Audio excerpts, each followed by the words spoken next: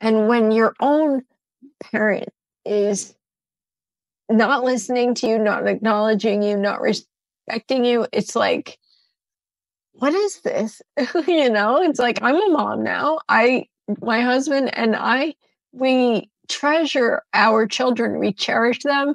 We love everything about them, their little personalities. And shoot, like, that's the whole beauty of them, is like, that's the awesome part about being a parent, is like getting to witness their personalities, getting to witness their creativity and everything that they're expressing. So when it's like, oh man, it's constricting. It's so damaging. It's so hurtful when it's like the silent treatment. I didn't know that until I read a book about it.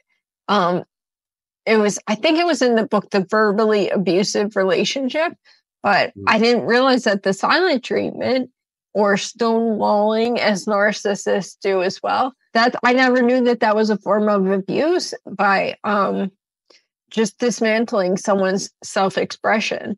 Wow. That's so toxic and so psychologically abusive.